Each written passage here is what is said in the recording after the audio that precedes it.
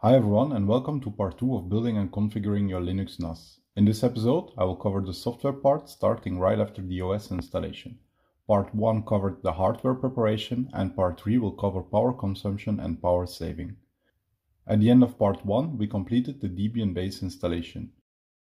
From here we can start with some basics like allowing a regular user to use sudo. By default, we cannot log in over SSH with root, so we have to start by logging in with our regular user. Then, from there we can switch to root using SU and the root password. Now that we have root privileges, we can install sudo and some additional tools.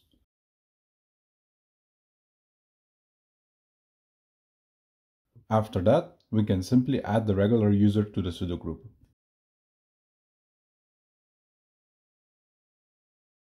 Then we can switch to that user using SU again and test if sudo works. As you can see, this works as expected. Now our preparation is done and we can focus again on our NAS. Let's have a look at how the disk configuration looks like at this point. We can see both our 4TB drives as SDA and SDB, and SDC is the SSD, which has 3 partitions already: boot, swap and root. Before we can use the 4TB disks, we need to create a partition table on them. We can easily do this using fdisk, using command G to create a new GPT partition table. Next, we can optionally create a new partition and set the type to Linux RAID, as we plan to mirror the disks in an mdadm RAID mirror. When we're done, we can write everything to the disk using command W. We need to repeat the same steps for our second disk, SDB. Next step is to create the mirror from the 2 disks we just initialized. Before we can do so, we need to install the tool mdadm. mdadm is the main toolset for creating software RAID volumes on Linux. MD stands for multiple device. Now that we have mdadm installed, we can create the mirror using the following command. We need to specify the name of the virtual device, MD0, type of RAID, number of devices, and finally the physical device names. Once the array is created, we can check the details of MD0. We can see that our device dev MD0 is in a good shape. It's resyncing currently. This can take some time, but we can already use the array. Just like with the regular disk or block device, we need to create a file system on our virtual device. We can do that using mkfs, and in this case I choose ext4. Once the file system has been created, we can mount it and try to create a test file on it.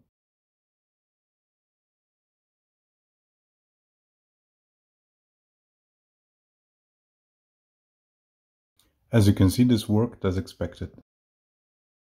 Now that we have a working setup, we need to make the changes persistent.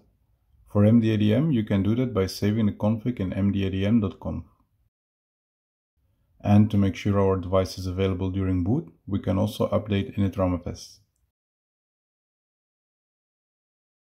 So far, we have manually mounted our MD0 device to mntnas.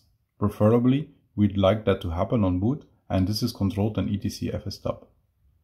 We can add an additional line to the file containing the device name, the preferred mount point, file system type, and other options.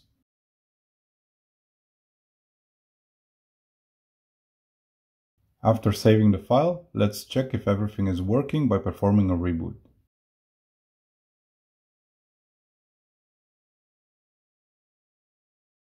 Once rebooted, we can check if our MD0 device is available and mounted where we want it to be. Our disks have now been initialized, have been added to an array in mirror, and are being mounted on boot. At this point, let's start opening up services on the network. First, let's configure a static IP address. This is done by editing etc network interfaces. We will enable ENO1, our network interface, on boot and configure it with a fixed IP, a /24 netmask, gateway and DNS address. After saving the file, we can activate the changes by restarting networking. Obviously, we lose our SSH connection as we change the IP address. After reconnecting to the new static IP, we see all worked fine. Now that we have the IP set as static, let's expose our storage on it for Windows machines. We start by installing the Samba packages. Sharing between Windows machines happens typically with the SMB protocol. Samba is the set of tools under Linux that implements this protocol. Since we previously configured the static IP, we will not get NetBIOS info from DHCP, so we can choose No here. Once Samba is installed, let's copy the default configuration to a backup file. Next, we can edit smb.conf and replace it with a minimal version. In the global config, I choose to use a minimum version of SMB v2. I advertise my machine as NAS and choose to save the logs under var log. For the share itself, which I call data, I set the path to a subdirectory of mntnas. This is where we mounted our mdadm RAID array, and I make this accessible only to one user, Jens D. In case you set this up yourself, you will need to customize this. The easiest is to start simple, then expand it until it fits your needs. Once we have saved the configuration, we can restart SMBD to apply the changes. After that, we need to enable our user to be used for Samba and set a separate password for it. This can be done using the SMB password utility. Important as well, and often the cause of access issues with Samba, is that the user needs permission to access the files on the disk as well. If you configure multiple users for access, you will need to make sure the group permissions and most likely also the umask is set correctly for everyone to access each other's files. Finally, we can test access to our share from Windows. We can use // or hostname, then open the share. If it's the first attempt, credentials will be asked. We can enter the user and password we specified in smb.conf and the smb password utility. Let's test this and try to see if we can read, write or delete a file.